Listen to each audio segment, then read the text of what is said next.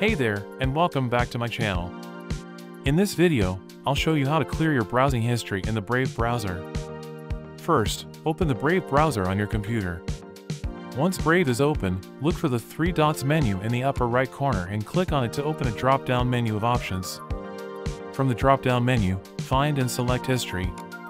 On the History page, you'll see a window displaying your browsing history.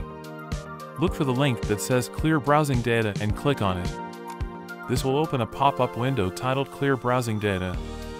In the Clear Browsing Data window, you'll find a list of options to choose from.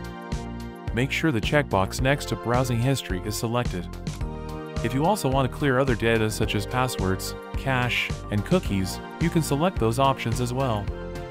Next, you can choose the time range for which you want to clear your browsing history. If you want to clear everything, select All Time from the drop-down list. This will remove your browsing history from the beginning of your usage.